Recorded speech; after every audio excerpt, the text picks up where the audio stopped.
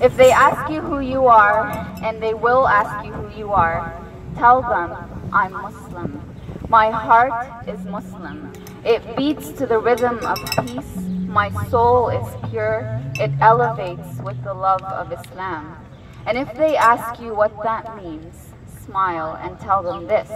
Being Muslim means being peaceful and spreading peace, holding on to the empathy that was born with me, to put myself in other humans' shoes before I point my fingers at them or look down upon them or compare myself to them.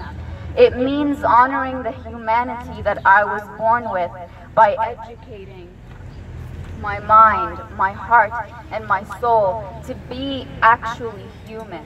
It means respecting the conscience that I was given by being just and fair. It means braving through the tests and trials that life throws my way, the good ones and the bad ones, because if I am given wealth, passing the test means giving charity and keeping my feet grounded to the earth.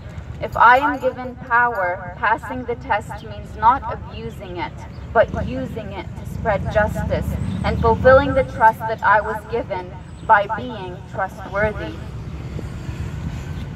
And if I am given a hardship, passing the test means not depending on humans to get me out of it, but knocking myself back down to earth and realizing that there is a power greater than my pain, greater than my agony, that hears my voice when humans don't, that sees the tears that flood through my heart and suffocate my soul when humans don't.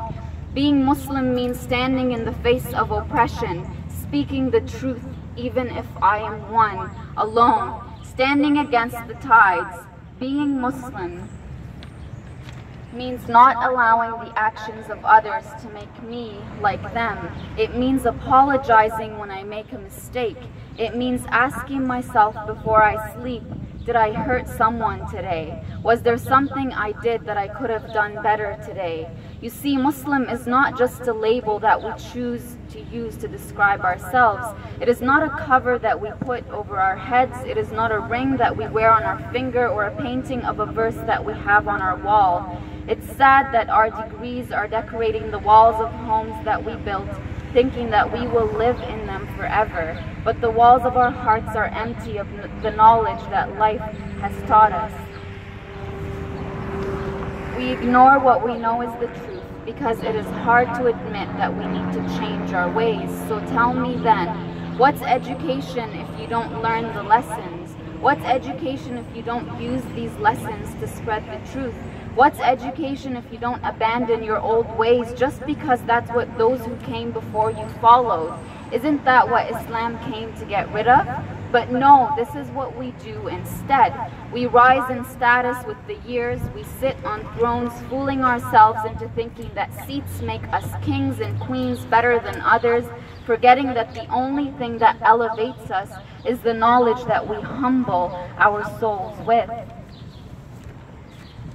To remind ourselves that we are in this world for a reason bigger than ourselves. This land is not a place for us to occupy.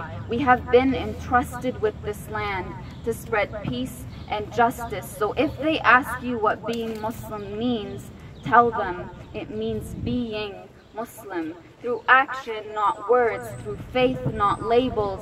Forgive me if my words sound harsh, but it saddens me that we've come to define Islam by the actions of those who say that they are Muslim. Islam has never failed me, but a few Muslims have. Humanity has never failed me, but a few humans have. But still, I stand like an olive tree with my head up high, and when they ask me who I am, I say, I am Muslim. Thank you.